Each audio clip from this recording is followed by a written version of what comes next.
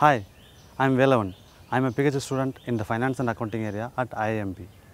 In today's world, preserving the environment and promoting sustainable development are becoming very important for corporations. Corporations are facing a lot of pressure from the governments, investors and activists to improve their environmental policies. Due to this, the companies have started to consider the environmental impacts of many financial decisions.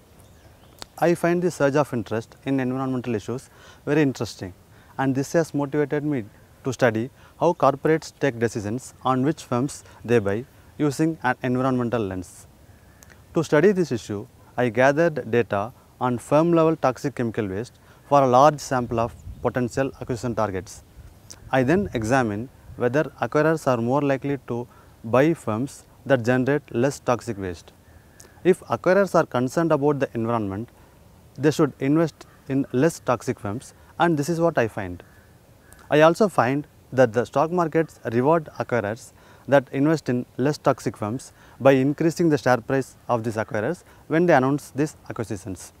Overall, it seems like environmental issues are very important to both corporates and markets. Thank you.